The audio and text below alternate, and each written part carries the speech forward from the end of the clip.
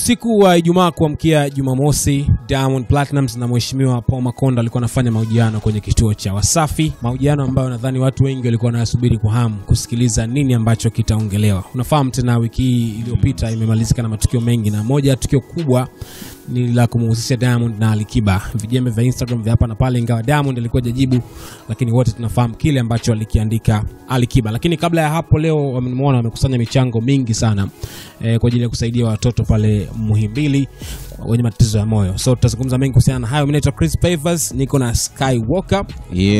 Bundala. Hii ni kama recap ya dharura. Maka interview imekuwa ndefu mpaka sasa hivi tunaongea inaendelea, au sio? Na nimeshangaa nimeangalia YouTube ya Wasafi watu kama 10,000 wanaangalia. Watu walikuwa si mchezo sana, ndio maana nimesema watu wengi walikuwa kuitazama hii na kusikia ni vitu gani ambavyo vitazungumzwa. Lakini kwanza nimependa kile ambacho amekifanya leo kwenye kuchangia watoto 500 ambao wanatakiwa wasaidie matatizo ya moyo pale Muhimbili, na Diamond katoa milioni 20 ambao wamesaidia watoto 10. Yes. Lakini kuna Rayvanny, Aaron Woya, Jux na wasanii wengine wengi. Jux pia alipiga? Yes, amepiga simu, ametoa milioni 2. Oh, nice. Lakini kuhusiana na Ali, ambayo ilikuwa nasubiriwa kwa hamu kubwa sana. Watu walisubiri pengine leo Diamond angeza kulipuka, kutoa povu zito kuhusiana na kile ambacho alikiandika. Hopefully watu wengi wanakifahamu kile ambacho alikiandika Alikiba siku ile. Kuhusiana na yeye baada ya kutajwa kwenye ile press conference na Diamond Platnumz. Unikome nini? Unikome na vitu vingine kama hivyo, na akasema kwamba kuna vitu ambavyo nikiviongea basi hata watu hawatatokea kwenye hilo tamasha lako. Na hivi ni vitu ambavyo Alikiba anadai kwamba anafanyiwa na Diamond Platnumz. Nadhani to play hapa hii clip tumsikie Diamond mwenyewe akielezea, akijibu hilo swali lililokuwa nasubiriwa kwa hamu sana. So let me click faster hapa. Alafu then tutachambua hicho alichokisema bwana Mondi bin Laden. Alikiba kuposti kwenye Instagram, you understand? Na aliandika maelezo yake pale, na ilikuwa ni unanibia penseli, you understand, maneno kama hayo. Lakini mwishoni akamalizia kwamba ana vitu vingi ambavyo akivitaja watu wanaweza wasifike pia kwenye hilo tamasha. Ni vitu gani vimejificha kwani? Mimi pia nilibahatika kuiona ile post kama watu wengine watazama, na sikujua labda alikuwa analenga kuzungumza kitu gani. Lakini all in all najua Ali nikakao amenizidi umri, alianza muziki kabla yangu mimi, na mimi nikaja baadaye. Na no matter kwenye mambo ya muziki kuna mambo unajua unapotoa nyimbo unakuwa ni kama tena mambo Simba na Yanga na nini, lakini haiwezi kati ya chuki bi katika moyo wangu kwake, na mimi kwake haiwezi kuwa na moyo wa chuki kwangu mimi. Japo sijui aliandika vile kwa sababu gani, lakini mimi ni mtu ambaye namheshimu sana, na mimi ni miongoni mwa watu ambao kwa pamoja tunachangia kuleta sifa na heshima katika nchi yetu kupitia muziki. Umemsikia alivyojibu? Yes, kwamba hana chuki. Na Alikiba of course ni kamzidi umri Diamond Platnumz, na yupo kwenye muziki kwa muda mrefu, ingawa yeye anasema kwamba haelewi kwa nini alikiandika kile kitu, which means hana majibu ya kile ambacho alikiandika Alikiba. Of course jibu lake limekuwa kistaarabu sana, kistaarabu vile kama alivyo present ile message. Unaona, anamheshimu sana Ali kwa jinsi ambavyo anaongea. Amemzidi umri, ana mzidi experience, lakini pia amemtaja kama miongoni mwa yeye ni watu ambao wanawakilisha Tanzania vizuri. Hana chuki naye, na anaamini kwamba Ali pia hana chuki naye. Unaona, of course sometimes Diamond anajitahidi sana kuwa fair, lakini wakati mwingine labda reality inakuwa sivyo ambavyo yeye amesema, kwa sababu ni wazi kwamba Ali anamchukulia tofauti sana Diamond. Hasa kwa ujumbe ambao aliuandika siku ile. Unaona kabisa kwamba unikome, sitaki mazoea na wewe, achana na mimi. Unaona, nadhani kwa kile Ali ambacho alikiandika ni wazi kwamba ifike stage Diamond ni kama vile akubali tu ile kweli kwamba huyu mtu hatuwezi kuwa marafiki, hatuwezi kuwa washikaji, hatuwezi fanya kazi pamoja. No matter how humble anajitahidi kuwa na vitu kama hivyo. Kwa sababu ni wazi kabisa kwa hasa sisi wanaume tuko hivyo. Mimi mwenyewe kwa mfano, kuna mtu mmoja ambaye siwezi kumtaja, nichukulie tu mfano, alikuwa akiongea huko zamani, tunafanya kazi pamoja, kwamba I wish ningemwajiri Sky sio nini, wakati mimi na experience kumzidi yeye. So kwa kawaida I would rather ni lale njaa kuliko kuajiriwa na yeye. Kwa sababu gani? Nalinda ile heshima yangu. Respect, unaona? Kwa hiyo naelewa kabisa why Ali ana act kama hivyo. Unaona? Yani kwa character ya wanaume naelewa kabisa. So nadhani pia inabidi ifike stage, na hasa ukizingatia kwamba Ali na Diamond wamekuwa kishindanishwa kwa muda mrefu sana, na ikitokea Ali amekubali kwenda kutumbuiza kwenye stage moja na Diamond ama kwenye show ambayo Diamond anaimiliki Wasafi ya kampuni yake, kwa nje itaonekana kama ameshindwa. True. Yani Ali kasanda, unaona? Sasa hicho ni kitu ambacho Ali hawezi kubali. Na nilimpa mfano mtu mmoja akasema kwa jinsi ambavyo analinda heshima yake, analinda hadhi yake, analinda heshima kwa mashabiki wake walio nyuma, kwa sababu hakuna shabiki wa Ali anaweza akakubali Ali afanye hivyo. Na anaelewa hilo. Kwa hiyo hata ukimpa milioni 200 hii hapa katumbuize kwenye Wasafi Festival, Ali anaweza asichukue. Kwa sababu it's not about money, it's all about legacy, heshima, respect. Mimi ni kuwepo kabla yako. Wanaume mimi namuelewa sana, kwa mfano ambao nimekupa mimi, na trust me, huyo mtu ambaye aliniambia hata kama nimekosa kazi sehemu yoyote siwezi fanya kazi chini yake, I will never do that. Unaona? Kwa hiyo naelewa why Ali aliact vile. Na ndio maana Diamond kuna muda akasema kwamba pengine kutokana na ushindani uliopo mtaani watu wametengeneza kama Usimba na Uyanga, inawezekana hata Ali alireact vile kwa kile ambacho alikiongea Diamond pale, ukizingatia kama ulivyozungumza kwamba watu ambao wanawachukulia Diamond na Alikiba, na hata yeye mwenyewe Alikiba heshima alionayo, na Diamond kaweza kuzungumza kwamba ameanza muziki muda mrefu, ni kama brother, unaelewa? Yupo kitambo, dogo kaja juzi kamkuta, unaelewa? Though wote wanafanya vizuri, kila mtu anafanya vizuri kwa nafasi yake, lakini leo kama unavyosema kwenda kutumbuiza pale ni sasa yeye kuenda kupewa kazi ama kuajiriwa, kuajiriwa na Diamond Platnumz, which ni kitu kwake naona kimekuwa ni kigumu sana, au sio? Lakini mimi napenda jinsi ambavyo Diamond ana address hii issue. Muona alivyokuwa calm, lugha ya picha na muonekano wa jinsi alivyokuwa anaongea, uliona kabisa kwamba alikuwa anaongea iko very comfortable, hana hasira yoyote, na ile heshima ambayo anao kwa Ali hajaitoa mpaka sasa hivi. Nadhani pia ni ujumbe mwingine mzuri sana kwa Ali ambao anabidi pia ione hiyo message kwamba amekuwa smart sana katika kuaddress hii issue. Alafu Ali amekuwa akitumia zaidi hasira katika kuaddress hii issue. Kwa hiyo kwa kawaida ukiweka katika mezani, anayeonekana mwenye busara hapa ni Diamond, kwa namna ambavyo amekuwa utulivu katika kuaddress issue hii. Unaona? Lakini mwisho siku Ali ni mtu mzima, ana maamuzi yake, na ndicho alichoamua, ana misimamo yake. Nadhani pia ni kitu ambacho Diamond akubali tu kweli kwamba sio rahisi tena, kwa sababu hii ni mara pili anajaribu kumleta katika Wasafi Festival. Mwanzoni ilikuwa kistaarabu kidogo, walijibisana, na alisema unakumbuka akasema kama maybe our sponsor, unaona something like that. Lakini kadri siku zinavyokwenda mpaka unafikia Ali anasema nikianza kusema mambo unaonifanyia nyuma ya hata hilo watu hatakuja katika show yako. So unaona kabisa kwamba vitu ni vizito. So kuna kitu ambacho kinanijia hapa, nasema kwamba labda ni muda wa kukubali tu kwamba Diamond na Ali hawezi kuwa washikaji. Sio lazima wa washikaji. Na umezungumza hivyo nikawa na imagine pressure ambayo ilikuwa kwa social media baada ya mambo hayo kutokea, ikazuka misemo ya penseli na nini, unakumbuka ndio alichokiandika Ali. Mpaka watu wakaanza ku create kama pengine kuna wimbo na vingine kama covers penseli na nini. Na hata leo wakati wao Wasafi wameposti kwamba Diamond atakuwepo exclusively na nini kufanya interview kwenye kituo chao, niliona mpaka Rolls Royce aliandika akasema leo nitakaa nisubiri jamaa atarudisha penseli ya watu. Kwa unaona kabisa hata wao wenyewe baadhi ya mashabiki walikuwa wanaipa pressure kubwa sana interview hii, wakitegemea kama Diamond angelipuka labda aje na nini unaandikaje vile, unajua vitu kama hivyo. Kwa kile ambacho kiliandikwa siku ile wengi walitegemea pengine angekuwa kidogo amepanic na vitu vingine, lakini ameplay very smart, amejibu kikawaida kabisa, na ameifanya issue hii watu walikuwa wanaona kama ni kubwa sana, ila kaishusha imekuwa ya kawaida sana, katisha sana upande huo. Lakini kuna vitu vingine ambavyo wamevizungumza ukiachana na haya masuala ya Alikiba. Na ulikuwa unatazama interview mpaka mwisho, though mimi kidogo nikawa vingine nitakusaidia hapo mwishoni. Aliongea issue ya Harmonize pia. Vile mtangazaji alimuuliza kwamba Harmonize kama anatumia style nyingi sana ambazo Diamond amekuwa akizitumia.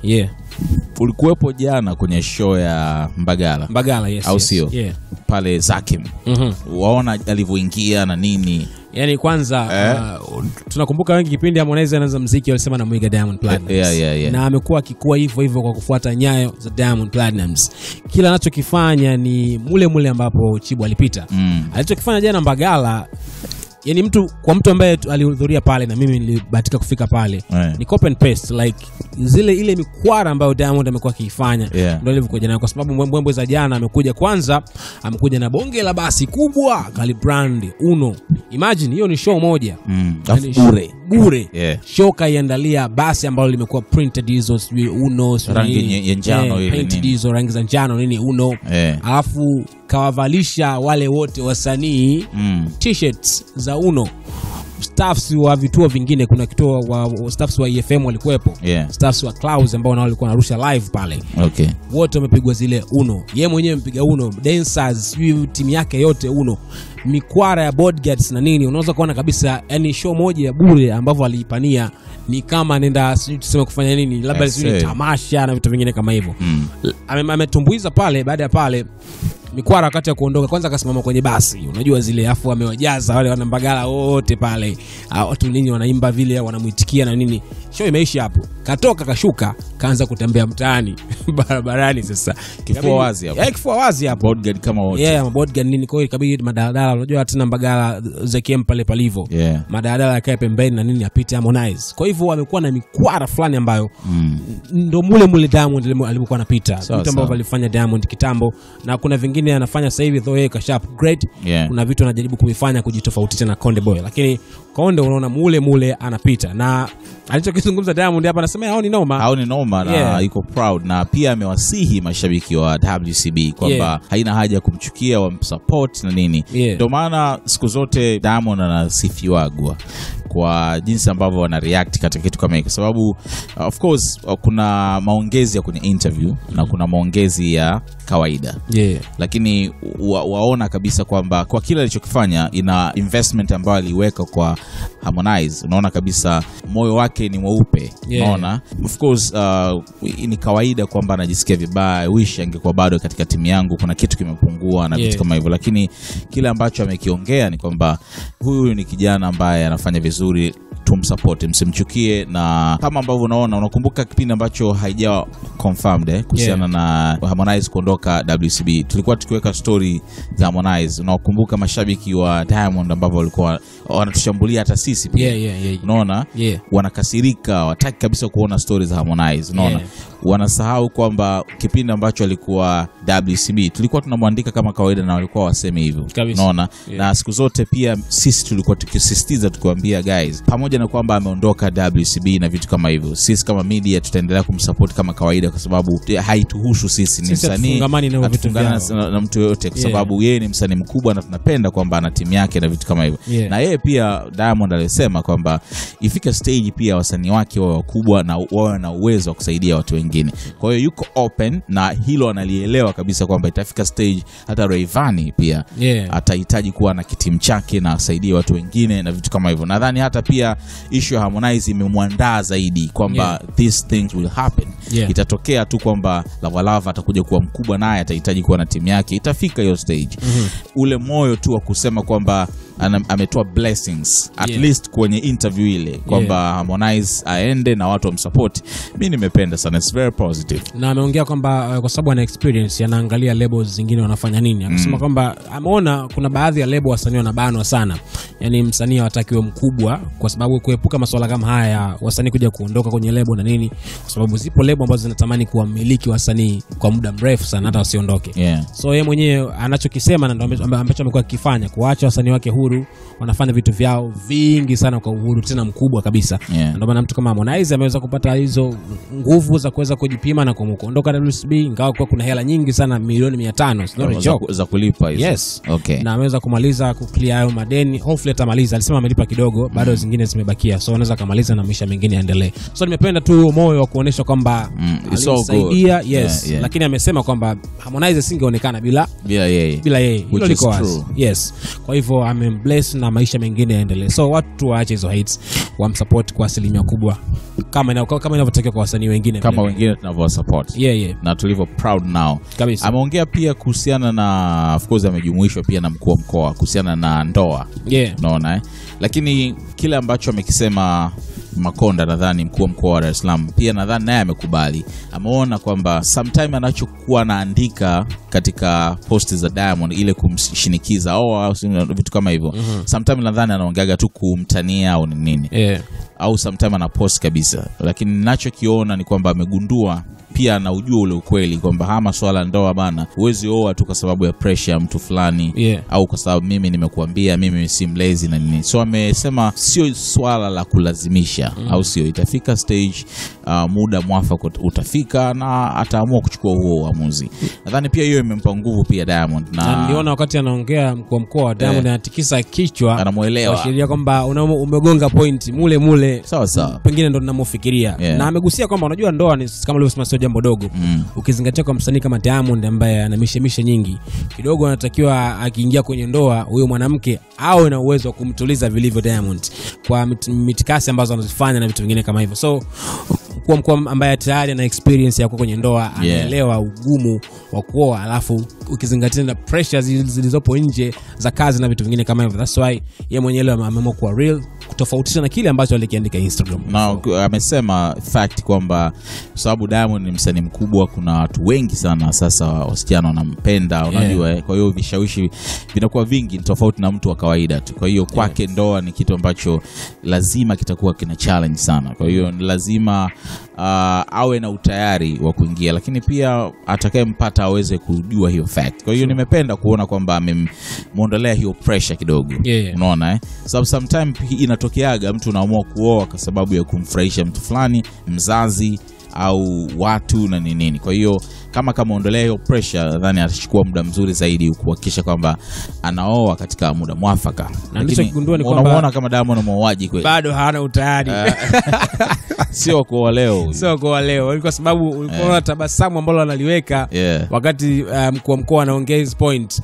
Unajua kabisa huyu bana mwenyewe alikuwa bado anaona hajatosha kwenda kuingia kwenye ndoa na nini. Unaona Lakini lingine amezungumza kuhusiana na swala la mtoto wake. Unafahamu yalizungumza sana maneno mengi sana Instagram kipindi ambapo Tanasha amejifungua. Watu wakasema inaonekana mmeforge tarehe, mmelazimisha hiyo tarehe 2 na vitu vingine kama hivyo. Nadhani hilo kila mtu analifahamu. So ameliweka sawa leo na kuendelea kuthibitisha kwamba mtoto kazaliwa siku ya tarehe 2 mwezi wa 10 na alikuwa ni majira ya mchana. Nakumbuka alipost kwenye account ya Twitter by the way.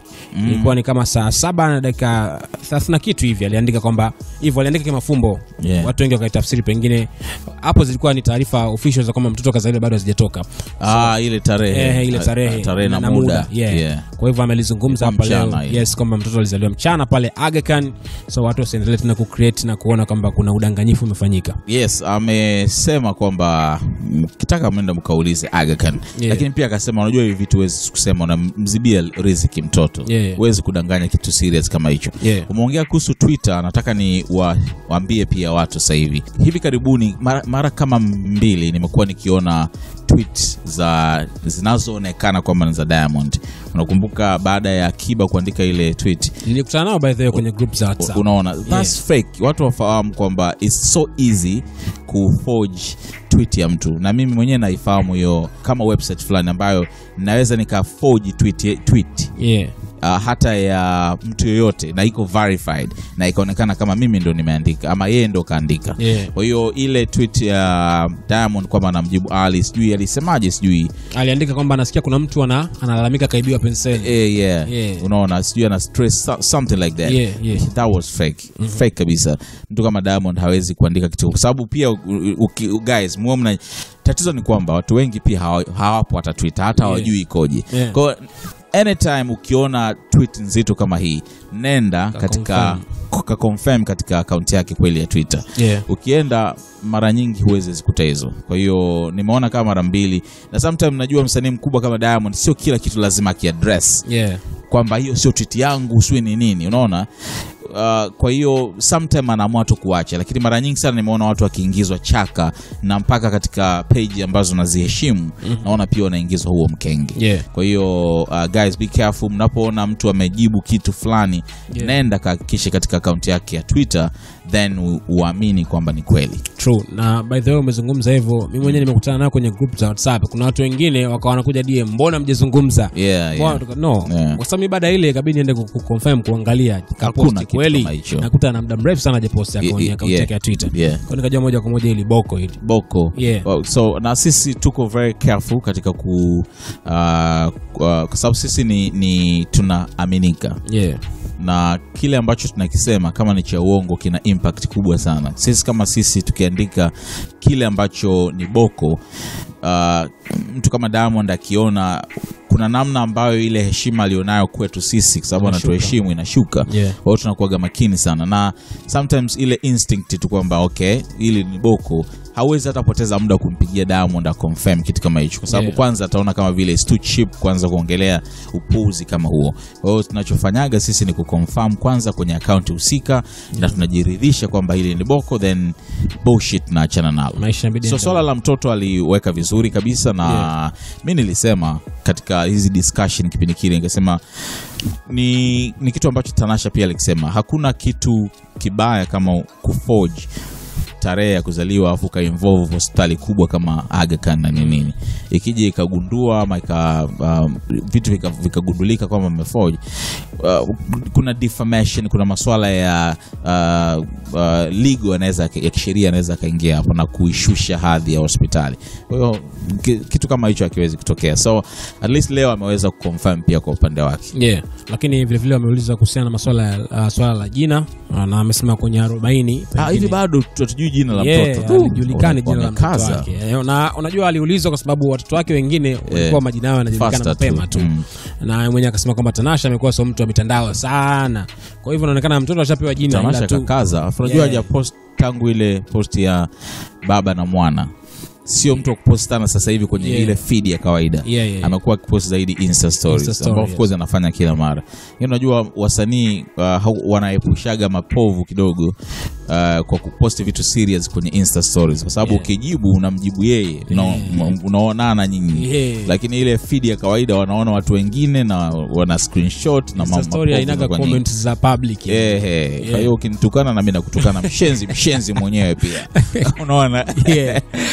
Yes, wewe ndio ulishia hapo Yes, of course mimi nilishia hapo. Ukaenda kufanya vitu vingine. Okay, sasa nikupe vitu vingine vilivyoendelea.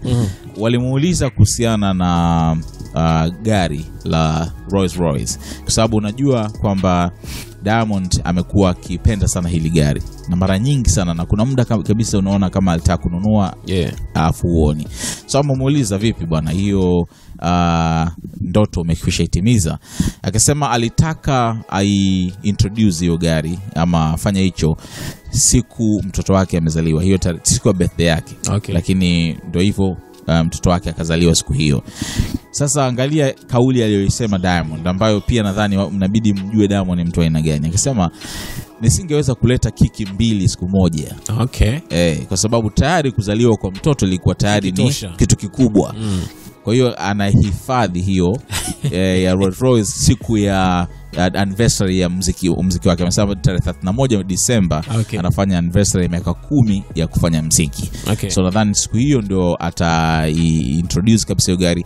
Alivyoongea ni kama tayari hiyo gari ipo ama ishanunuliwa, labda bado kuletwa tu, kwa sababu management tayari ishafanya kitu kama hicho. Kwa hiyo umeona kwamba hakutaka kutengeneza vitu viwili siku moja. Mtoto kazaliwa, birthday yake, alafu lete gari tena, introduction ya gari yake. So amesave kwa ajili ya siku nyingine, na amekuwa anahifadhi silaha. Nakumbuka alikuwa anaipromote kitambo, ni kama mwaka umepita na miezi kadhaa hivi. Alikuwa anapost kwenye Instagram yake, Insta story, yani mpaka kuna siku aliweka video ikiwa inaonyesha, ikiwa nadhani ni maeneo walikuwa ni pimp si vitu kama hivyo. So ipo nadhani ipo hajaonyesha. Tukajua itakuja haraka, lakini kukapita ukimya hapa katikati. So hopefully mwenyewe alikuwa anasubiri wakati mzuri. By the way, Rolls Royce ziko chacha sana Bongo. Na mjua nayo nani yule jamaa wa Arusha yule, ni Masha. Nani naye anayo muda. Masha something like Masha. Yeah. Sio nyingi, sio gari za zinahesabika sana. Za kila mmoja kuwa nazo. Expensive kidogo. So mchezo. Unaona? Haya, kingine ambacho ameongea huyu jamaa bwana, unakumbuka interview uliongea na mama yake Diamond na Koshamte. Kwambia kwamba wananunua Diamond walienda wao kuangalia nyumba ambazo Diamond ananunua ama nyumba anaonunua Diamond Dubai. Si ndio? Ni Dubai. Dubai. Sema ya nini bana? Kumbuka Shamte alivyoongea kwa mbwembwe ya kukaa sio nini. Unaona? Sasa amesema kwamba ananunua nyumba Ufaransa. Na hii imekuja baada ya kuulizwa swali kwamba amekuwa karibu sana na Eto'o, Didier Drogba na nini ni wanae yani. Akaulizwa kwamba akasema kwamba atawatumia wale kutengeneza academy hapa kwa ajili ya football, kusaidia football. Na ndio hiyo raise hiyo kwamba anatarajia kununua nyumba au Ufaransa ambako akiwa anaenda vacation basi wanafikia pale. By the way, hii itakuwa ni mara ya pili kama anazungumza kuhusiana na hiyo ya nyumba Ufaransa. Alishaongea kipindi anazindua ule ubalozi, anapewa ubalozi na Paris match wale. Aliongea hivyo, waliulizwa nadhani na mwandishi jinsi gani pengine utasupport vijana nini talent hiyo ya academy. Akasema kwamba na mazungumzo na Drogba na alishauri kwamba ninunue nyumba Ufaransa. Kwa hivyo akasema pengine kuna connections zitatengenezwa hapo kwa ajili ya push talent na ama vipaji vya hapa Tanzania. So unaona ni mtu ambaye weka hela yake nyingi sana kwenye real estate, sababu ndio mali ilipo, sababu ni mali ambazo haziishi thamani. Unaona? Haya, ameulizwa pia kuhusiana na collabo kama zimepungua hivi kwa upande wake hasa za kimataifa. Akasema na mawe sijui nitaje, sijui ni kama nashawishika hivi, lakini kama moyo unaniambia niseme, lakini baadaye akasema ana collabo na Swahili wa Rice Shrimmer. So atakuwa na collabo na Swahili kwa wale ambao mfahamu ni yule kijana ambaye ameshirikishwa na French Montana kwenye Unforgettable. Unaona, dogo mmoja hivi anaimba. Of course Davido pia alifanya nao Roy Shrimmer wote. So Swahili, Diamond featuring Swahili ni kitu ambacho kinakuja, lakini pia amemtaja Stefflon Don. Nadhani nimesikia sahihi. Stefflon Don vile wana collabo naye.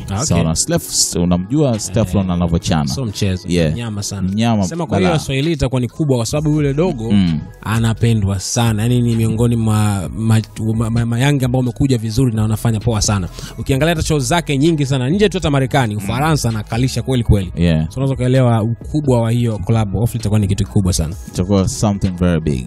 Kwa hiyo of course ameongea pia kuhusu Lava, kwa nini kama kasha nyuma hivi. Akasema msimuone hivi, kijana yuko busy na rekodi album yake, ana collabo pia na yeye mbili na Diamond, wana shoot pia video, ana collabo na nani, zipo collabo nyingi unaona. Kwa hiyo Lava pia anakuja vizuri kabisa, na akaonesha pia akaongea kuhusu Rayvanny pia kwamba Ray ni mtu ambaye ana nyimbo nyingi unaona, na akaonesha pale katika interview video ambayo ni ya Tetema remix. Uliona, ulikuwepo Nilikuwepo kwenye. Unaona jinsi ambavyo hawa jamaa wanavyoinvest katika kazi zao kabisa.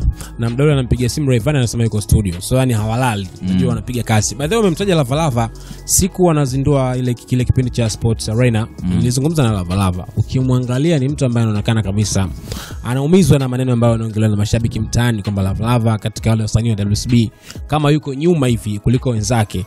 Na kwa sababu unajua sisi tunaumia, unajua mashabiki muda mwingine wanaongea vitu vinatukata, so uongo bro, vinatugusa kweli.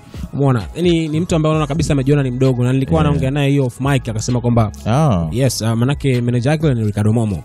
Sasa Ricardo kawa mtangazaji sasa hivi kwenye kipindi cha michezo yuko busy sasa hivi. Ikawa vipi tena atawezaje kumanage, kwa sababu na mwenyewe sielewi, ila nimeongea na uongozi kama vipi wanibadilishie manager kwa sababu hawezi kuwa serious tena kwenye muziki hapo tena concentrate na masuala yake ya vipindi kututangazaji na nini kidogo inakuwa mtiani. So nipo kwenye process na akasema pengine wanambadilishia manager, na utafahamu Lava amekuwa akizungumzwa sana na wengi wanamuona kama yani amekuwa anaachwa nyuma hivi.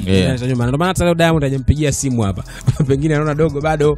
No, muuliza hilo swali akasema sikutaka kumsumbua labda kwenye mchango pale. Of course inaweza kawa ni jibu tu. Lakini labda sio mtu ambaye anamfikiria sana. Anyways, ni vitu ambavyo anajua mwenyewe. Lakini kikweli kibinadamu hiyo lazima imkate Lava. Lakini ni kweli kwamba katika wasanii wa WCB Lava kidogo yuko nyuma. Mtu kama Queen Dareen yeye anaelewa kabisa kwamba mimi sihesabiki sana upande huu. Lakini Lava kwa talent alionayo lazima hiyo imuume. Sababu ukimwangalia kama Mbosso unaona jinsi ambavyo anakinukisha. Anaanza kuperform mpaka mayote si wapi. Kwa maana ya kusainishwa Mbosso ni wa mwisho. So lazima imkate. Na tumeweka story hapa jana, mkubwa aliandika ujumbe heavy kidogo kwenye page yake Instagram. Kama kumpa angalizo bwana, kijana unajua unaenda kuwa mkubwa sasa hivi, jiangalie, ukitaka ukiona unarubuniwa kujitoa WCB na nini, angalia mkataba, unaona. Kwa hivyo hata wao wenyewe wanaona ukubwa na ukuaji wa Mbosso unavyoenda kasi sasa hivi. Kuna wengi ambao wanamtamani kama ilivyokuwa kwa wasanii wengine ambao wameondolewa kwenye lebo zao kama Harmonize na wengineo. Sawa. So issue nzima ilikuwa ni hiyo interview, kuchangia pia kuhusiana na matibabu ya watoto ambao wanasumbuliwa matatizo ya moyo. Nimeona watu wamerespond vizuri sana. Big up sana kwa mkuu wa mkoa. Na push kwa kweli. Lakini pia big up sana kwa Diamond na Wasafi Media kwa pamoja kwa kile wanachokifanya. Kama ambavyo unajua SNS will support kila mtu. So tukutane tarehe 9 kwenye Wasafi Festival, na nimependa by the way lineup ya wasanii ambao wameenda, sio kinyonge sana. Sio kinyonge. Na imagine Banana Zoro. Unakumbuka siku tulienda kwenye ile event ya Fanning Marketing. Jamaa ka perform kidogo tu pale, lakini angalia ilivyokuwa. So nimependa kwamba wana watu kama kina Ngwasuma wale mama band yale. Wana watu kama kina Banana Maro, wana sijui Chidi Benz, wana TID, wana nini. Unajua hawa wasanii wa leo wanafanya vizuri sana, lakini kukichanganya na hawa ambao wana zile classic hits. Shows zinakuwa nzuri sana. Ni vizuri sana kuona kwamba wameweza kuwachukua pia na wasanii wa zamani ambao hawapo sana katika rotation za shows pamoja na nyimbo zinazochezwa radioni. Nimeshangaa kumwona Inspector Ronnie Babu na Inspector yupo ndani. I say TMK walikuwa washapotea nao, kina Temba, kina Juba Nature watakuwepo pia, Mashavu nao watakuwepo. So ni show moja ambayo ni kubwa sana ambayo hutakiwi kuikosa. Ni tarehe 9 mwezi wa 11 pale Kijitonyama, au sio? Chris Favors na Skywalker tumekusogezea kwa kifupi kile ambacho amekizungumza Diamond na Mheshimiwa Paul Makonda leo kwenye interview ambayo imefanyika usiku wa Ijumaa kuamkia Jumamosi. Hopefully umeweza catch up na hujaacha na chochote kile, au sio? Subscribe kwa taarifa nyingi zaidi.